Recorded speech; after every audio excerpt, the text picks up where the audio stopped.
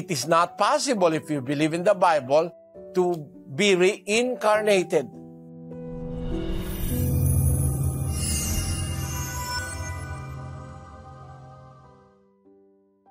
I'm sorry to say, I have to answer you frankly, if that is your belief. I hope I will not be offending you or anybody else, but you see, the Bible is a book which is, in so many instances, is proven to be coming from God. I have no doubt whatsoever in my belief that the Bible came from God.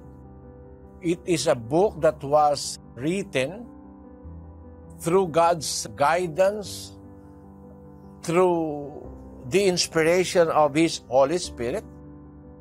God used pen men to write the existing books of the Bible as we know them now. All those books written, I have read, but nowhere in the Bible I have found the idea or even the word reincarnation. In our times, it is not so hard to search the whole Bible in just about 3 to 4 seconds.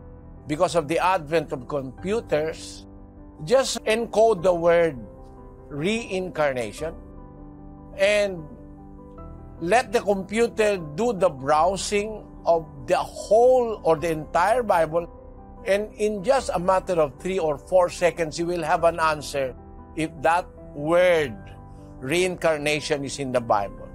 Brother Daniel, what do we find? Yes, Brother Eli, we're searching for the word reincarnation in the Bible version, all English translations, from Genesis to Revelation.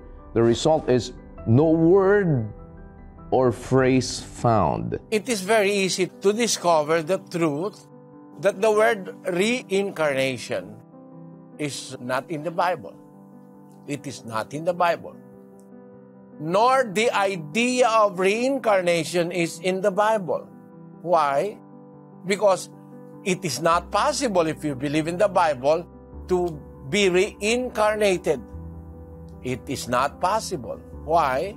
Let us read in the book of Hebrews chapter 9 verse 27, it says, "And as it is appointed unto men once to die, but after this, the judgment."